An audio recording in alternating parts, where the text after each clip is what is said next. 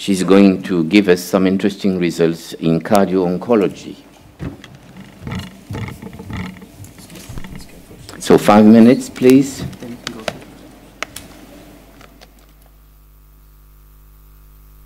Thank you for your invitation and for your interest in our research.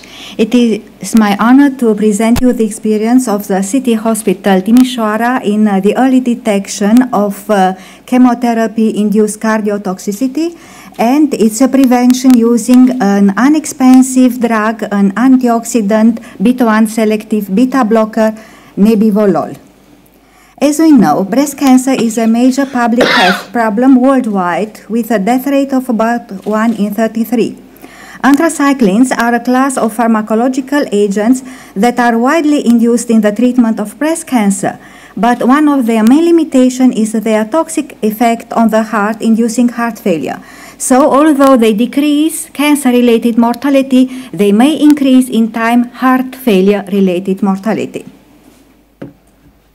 The goals of our study were to find a method that accurately and early detects cardiotoxicity and to see if a cardioprotective drug, namely nebivolol, may prevent heart failure in these patients. The study group included 60 women with HER2 negative breast cancer scheduled to start chemotherapy with doxorubicin. They were randomly divided into 2 groups, the control group and the nebivolol treatment group. Nebivolol was administered at a dose of 5 milligrams once daily, only for the duration of chemotherapy, and cytostatic treatment was performed with doxorubicin in 6 cycles at intervals of 3 weeks. The average cumulative dose of doxorubicin was about 500 milligrams per square meter. Transthoracic echocardiography was performed at baseline and within 24 hours after the 6th cycle of chemotherapy, and included conventional, 2-dimensional, tissue doppler imaging and speckle tracking imaging. After 6 cycles of chemotherapy with doxorubicin, the classical echocardiographic parameters of left ventricular systolic function, that means ejection fraction, shortening fraction, and left ventricular diameters did not change significantly. However, tissue Doppler imaging revealed in the control group, that means in the group without cardioprotection of nebivolol, significant alterations of the left ventricular diastolic function, assessed by a decrease in early diastolic myocardial velocities.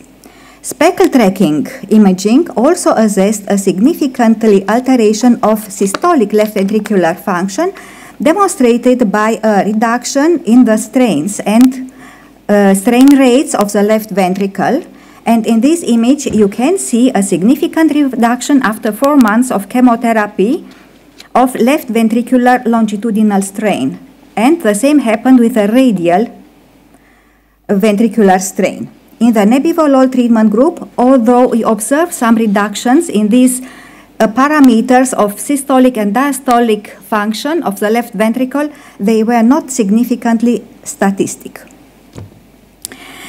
The results of this study demonstrate the utility of new echocardiographic methods such as tissue Doppler and speckle tracking imaging in the early detection of ventricular dysfunction induced by cytostatic treatment.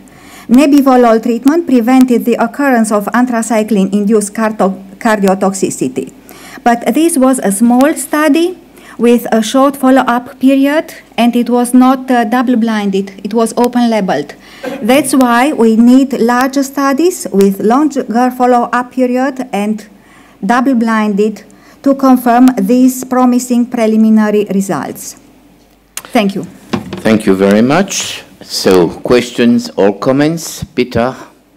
There are 2 major drawbacks of your study. First, you did not tell us, are these people were on some other important cardiovascular drugs? No. Well, I have another presentation at 2 o'clock, the many slides. None of these patients was on cardiovascular medication, and none had any cardiovascular disease, nor diabetes, nor hypertension. Inclusion, exclusion criteria, they are in the long version. That is important to mention. Thank you very much, because my second question was, Did they have any previous cardiovascular disorders? Thank you. No cardiovascular disorders, no cardiovascular mention, so it's important treatment. for press to understand. Yes. Thank you. Do you have a question? Hi, Crystal Fenn with MedPage today. There have been a lot of other things attempted in protecting the heart and in cancer that haven't panned out longer term. How long do you think that you'd need to follow patients to see if there's an actual impact on the cardiovascular outcomes? This anthracycline-induced cardiomyopathy can have an acute form or a chronic form. The acute form starts during chemotherapy, and the chronic form may start a few months or a few years after chemotherapy. So, our cardioprotection lasted only for the duration of chemotherapy, but these patients have to be seen by a cardiologist, so I ask the oncologists to send their patients to the cardiologist before chemotherapy, after chemotherapy, and a few years after. Regular controls, I presume at 6 months, it would be okay.